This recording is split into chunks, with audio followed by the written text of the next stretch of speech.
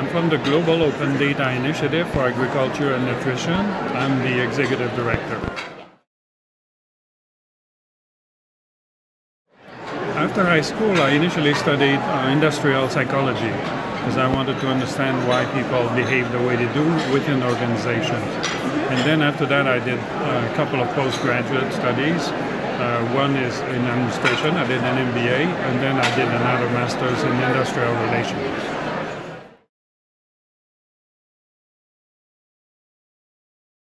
While I was doing my graduate studies, I was working part-time as a consultant in industrial relations, in fact.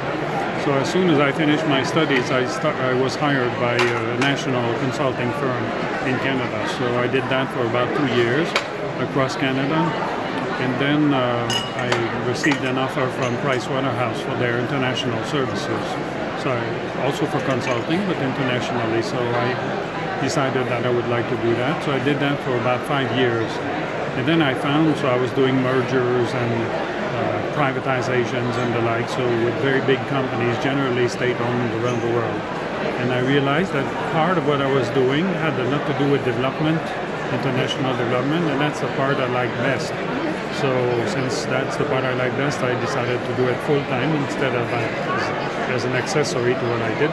So I joined the UN. So since then I've been in various UN agencies and the World Bank, after which then I decided to take this challenge of GODAN.